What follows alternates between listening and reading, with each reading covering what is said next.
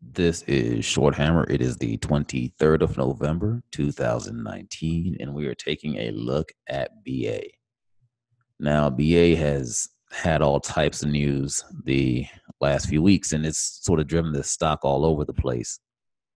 But one of the biggest things to remember about BA is that it is heavily institutionally owned. And what you find out about these institutionally owned stocks is that they do what the heck they want.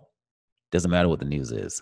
This thing could, whatever. It doesn't matter what the news is. So what you want to watch for is the movement between levels, and don't get caught sort of watching like in the reaction to the news, because a lot of times they'll buy it right back up. It doesn't even matter. So what you want to watch on BA is level to level. So what I'm watching right now, when we were down in these let's say 319s by 325s, that's your buy zone. Your true sell zone is up here at the 390s by the 399s. So I would look into when you get over the this 378 area. When you get above this, start looking to exit your long positions and start waiting to see if we break above and hold above the 400 for an acceleration to the next level. So for me right now, what I'm watching for, I take numerous intraday trades on BA.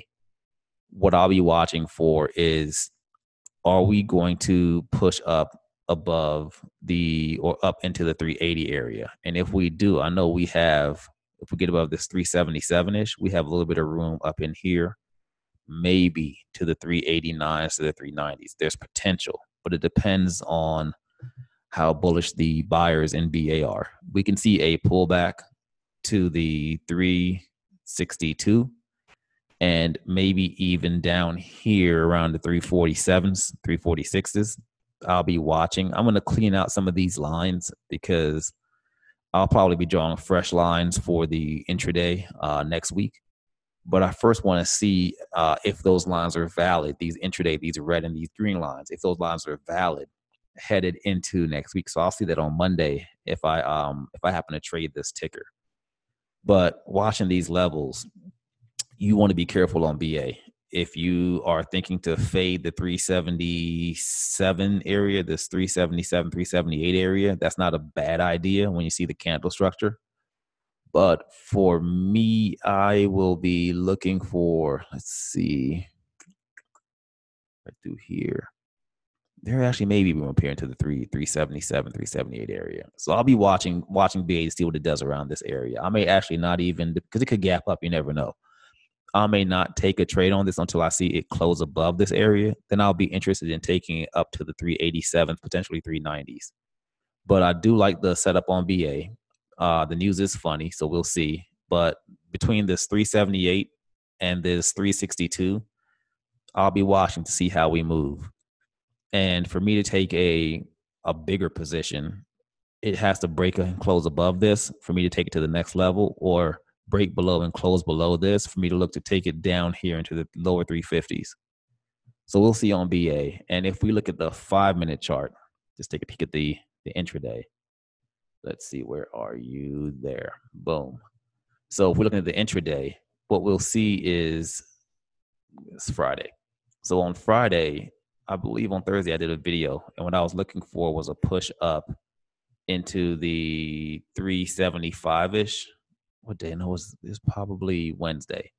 But either way, what we're going to be watching for now, if you look at the open here on Friday, this dip down below the 367 level, this was clearly a buy zone. And you'd ride this back up and look to scale out some shares here.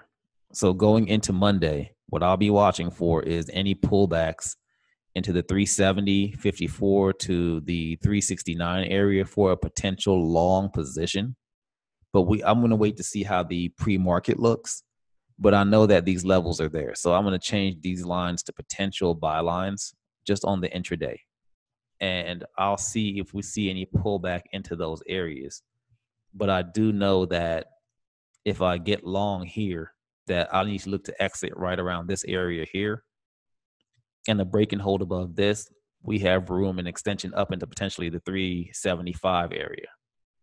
but I'll be watching that on Monday on BA. I want to see where we open because we could always gap up, gap down. Anything could happen by Monday cash session. So I'll watch to see where we are at that point. And from there, based on these levels, the 370.54, the 369.70s, and the 367s, I will be looking to take a position whether long or short, just based on these levels and also based on candle structure. If you like this video, click the like button and don't hesitate to subscribe to our channel, Power of Pivots, to get more videos like these and also videos from Elisa and her Power of Pivots strategy and script.